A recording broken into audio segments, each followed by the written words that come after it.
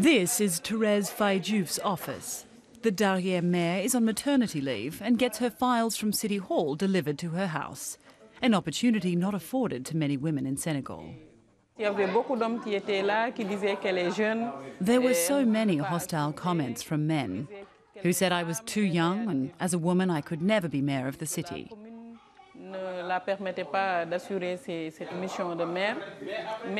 But the women in my community mobilised for me, since they are very much aware that real problems in this country are ones that directly affect women and children.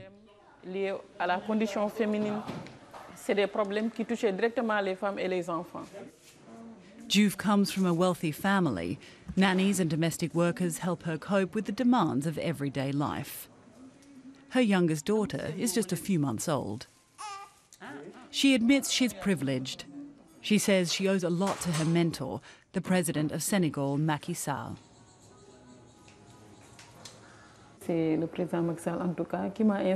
President Sall inspired me to join politics.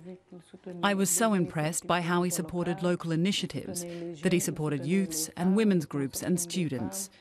And so we, the young people from around here, said, this is a man we need to support.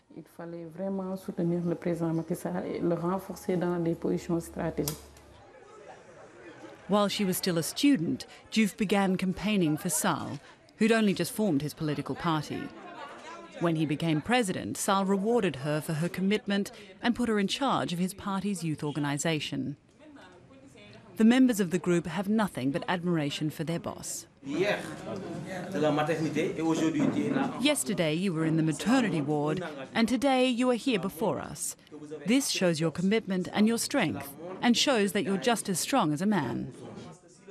Diouf's commitment to her work and her support for the president are unwavering.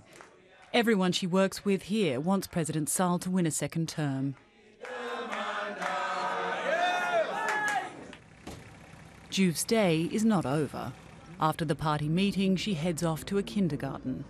She's the Director General of the Federation of Public Kindergartens, a job she also owes to her mentor. At the moment, Senegal has about 1,500 state preschools and kindergartens. Diouf hopes to significantly increase that number, especially in rural regions.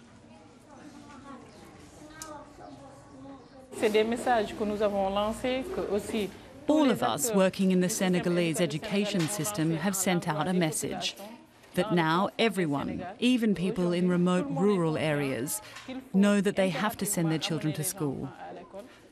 That's why preschool education in Senegal, which wasn't very developed, is now making progress.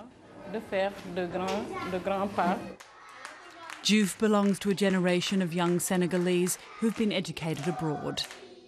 But she's hoping that these children will have the opportunity to finish their schooling right here at home.